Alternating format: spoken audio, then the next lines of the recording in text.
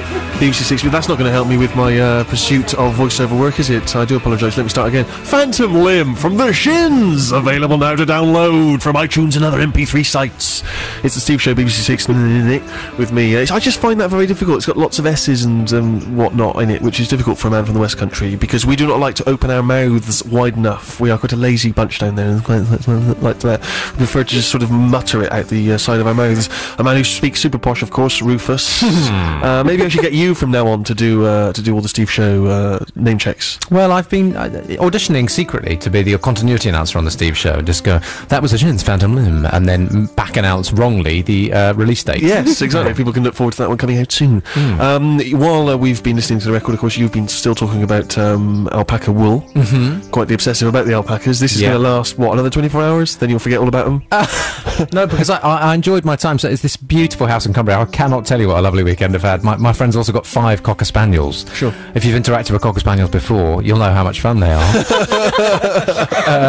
And he's invited me up to do maybe a bit of hay baling or some tree planting or just some general alpaca shearing and feeding, and I'm up for it. So no, I'm not going to forget my alpaca experience. And while you've been having such a sophisticated weekend, we've already discovered that Sammy has been, barroom fighting? I had a mild altercation, yes. This sounds extraordinary. You were defending your father's honour? Yes. Surely there's none left. No, I say that only because of the various notorious stories you've told us on and off air. Well, I need to defend that very last shred. Okay. They'd be left a husk of a man. We went to see Alabama 3, who were incredible live.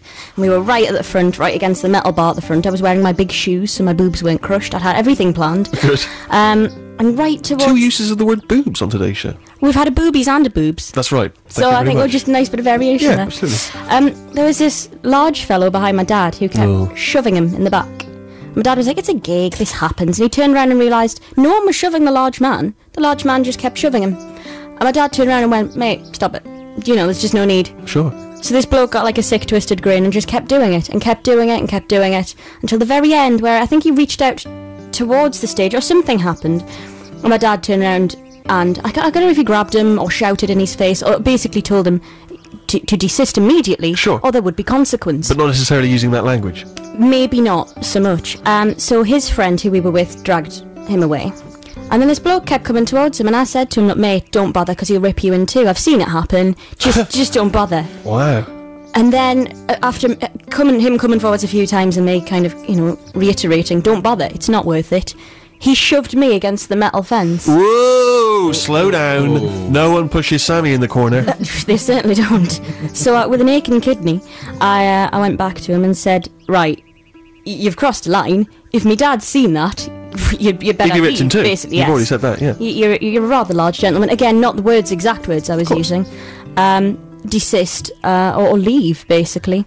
And he didn't listen. He came at me again. So with all my force, I shoved him I tried to shove him onto the floor. His friends laughed, left him, and then I went to the security guard, pulled a whingy face and went, he's just trying to get me, can you throw him out? And they did. Oh, well done. You see, what's so beautiful there is you began with the threat of violence, but in the end you used the old lady's trick of crying and looking vulnerable. Well, I was... It's one I always employ, I should point out, in any pub situation. Another good one, ladies. Can't get on a packed train, pretend to be pregnant. Anyway, yeah, it works every time. But yeah, I was really upset because I didn't want to see my dad actually calmed down really quickly, and I lost my temper quicker than him, and it seemed to have some sort of weird role reversal. But the thought that kept flashing through my mind was, if I headbutt him, I'll be able to smash his glasses into his eyes. And that frightened me. Oh, the fact that you were even having such Hulk-like ideas. I was never going to do it, but that was... kept coming through my mind, and I felt horrible. So I think I'm going to look into some sort of anger management. It's interesting you say that, because when I used to live in Coventry, and there are certain parts of Coventry obviously which are grim, and there's other parts which are really, really grim, and I lived in one of the grimmest, and I used to have to walk across a dark park to get into the centre of Coventry, and I took to carrying, because I was a bit nervous, to carrying a sort of penknife with one of those kind of corkscrew bits, and I'd have the corkscrew bit between my fingers, so I was thinking if anyone attacked me, little corkscrew in the ear or the head, I know. And the terrible thing is, the more that you start walking around with that in your head, the more you're waiting for someone to attack you, just so you can test out the corkscrew idea. And it's terrible. It's easy, you know, if you put yourself in those violent situations, or even if your mind starts working in that way, you suddenly want someone to push you just too far, so you can snap. It's terrible. It's so you can. I'm always fascinated by the fact that there's a violence just beneath the surface of everyone. I mean, sadly, I've never got into a fight, obviously, because people would just hit my glasses into my eyes, as you predicted. I remember once I did judo, and the judo master, I was doing it for a little while, and I heard the judo master saying to one of the other kids, "Just knock his glasses off, you won't be able to do anything." Oh, no. I know. Terrible, isn't it? I thought, I'm sure that's not the way, is it? You're supposed to teach people throws and tosses and whatnot.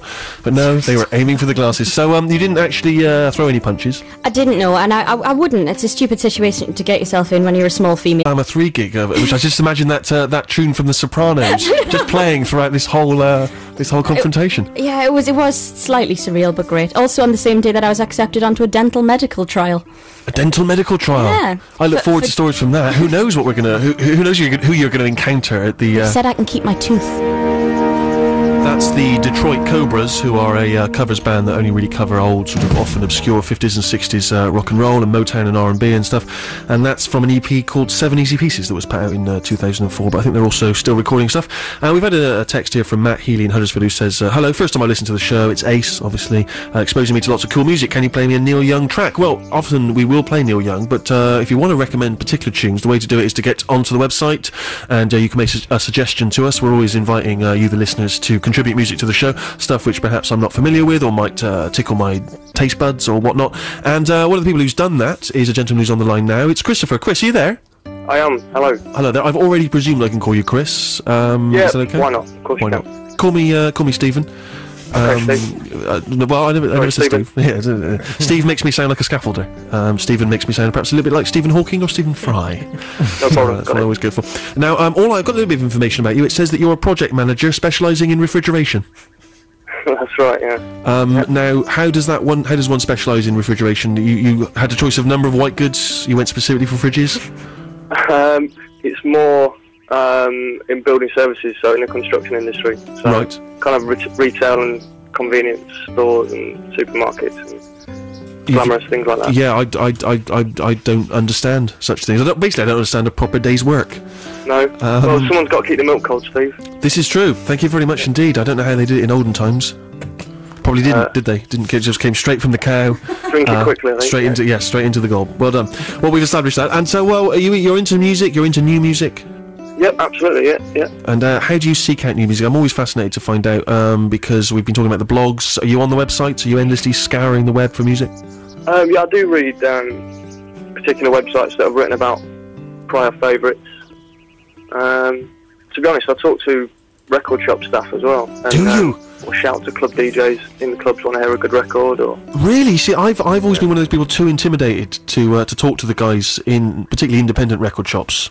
I do not have the nerve to go up to those guys. But you're one of those people that I always see stood at the desk just having a chit chat. I know what you mean though. Sometimes I think you think, well, are they going to think I'm stupid? But no. I mean, a lot of them are really friendly and they know so much about it, so it's just tapping into that, you know. And you sometimes shout to DJs in clubs. What was that? Only because you can't talk to them because the music's so loud. Of course. And you say what? And they're always happy to tell you what the tune is? Yeah, mostly, yeah.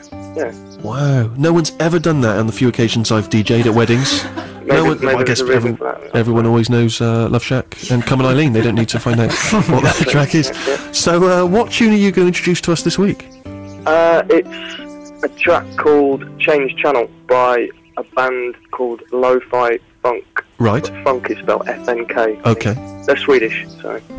Sure, they can do what they want. Yeah. And any particular reason you've chosen this one?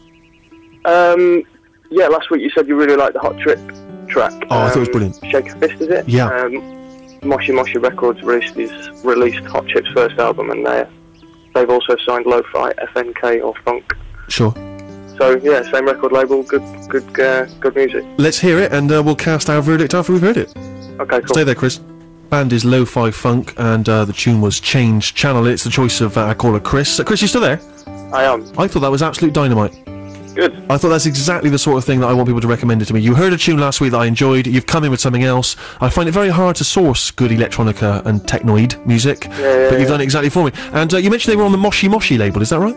Yeah, that's right. Yeah. Now, interestingly, one of the choices we had in the Pigeonhole earlier, the Slow Club, which was the band with the sort of kind of English folk, White Stripes kind of feel, with the woman who stands up and drums and sings. They're also on the Moshi Moshi label, so it's interesting to see that they're doing quite an eclectic range of music. Yeah, I think they released the first Block Party EP as well. They've got quite Did they a lot really? on there. So they got quite a back up. There'll be people on the blog there and the webs annoyed that I'm not fully au fait with every single Moshi Moshi track that's ever been released and the catalogue numbers. But there we are. You know, it's all about discovering music in your own way. Thank you very much indeed, Chris. I really appreciate that choice. That was great. No problem. I'm pleased you like it. Thank you very much indeed. Thanks for getting in touch. No problem. Speak to you later. Bye. If you want to recommend a tune, then you can get in touch via the website. Rufus, do you remember the web address using your RP voice? It's www.bbc.co.uk/6music. Click on Stephen's face. Thank you very much indeed. That's exactly what you must do. The time is almost up for us on this Steve show. So, Vic, you have been here, you are a web guru. Final tune from you, and what have you sourced? Well, bizarrely, and completely coincidentally, it's more Swedish electro nerd pop. Wow! What are the odds? Yeah, exactly. This time sung in native Swedish. Thank God. The title is Det snurrar I min skal, which means, I think it's translated as My Head is Spinning. Right. So it's nice to know that Swedish dance music has the same kind of lyrical erudition as its British counterpart. Absolutely. But this is a track by a band called Familjen. The one thing to take note of is that it has a sensational video, which can be viewed on YouTube. All right, we will look out for that. Let's hear the tune. What was the name of the tune? The name of the tune, Steve, is Det snurrar I min skal by Familjen. Want to make that clear when I go into the record shop to ask for it. It's nice that we can start the show with some Bruce Springsteen, or near the top of the show, start with Bruce Springsteen and end with a couple of Swedish dance music tunes. I like the fact that represents the eclectic manner of the show. Sammy, you had a final thought? My parents were discussing this in my father's van yesterday. What would it be easier to beat in a fight, a cat or a dog? Think on. Well, thank you very much, and hopefully we'll have an answer next week on the show. Thank you to Sammy, thank you to Rufus, and of course Web Guru Vic. Show a little round of applause and Steve like stuff. Thanks to Crazy Woman Jude as well. She'll be back next week pressing the buttons, as will I. Is it Stuart McConey in his Freak Zone next? It is. Stuart McConey in his Freak Zone next, if he likes music that's eclectic and weird and whatnot. BBC 6 Music. Take the Money and Run from the Steve Miller Band 1976. I played that for my mother, who informed me by phone message earlier that she has completed a charity walk in aid of a hospice with a friend. Well done to her. Took her 72 minutes, and that seems strangely appropriate. She'll take the money. I was working on the hoof, and so yes, well done to her and anyone else who's done any kind of charity fun run or whatnot, a bike ride of some kind today. Don't get in touch. We haven't got time to talk about it, because we are just crammed full of music, aren't we, on this show? And I'm always being told that I've got to keep this opening link short, because people get tired otherwise, people get bored, they want to move on, they want to go on to other stations.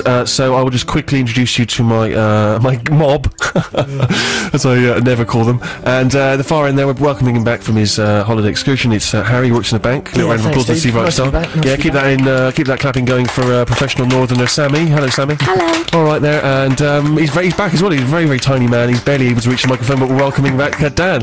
Hi. All right, good job. Well, that's all done. Obviously, Crazy Jude is here as well.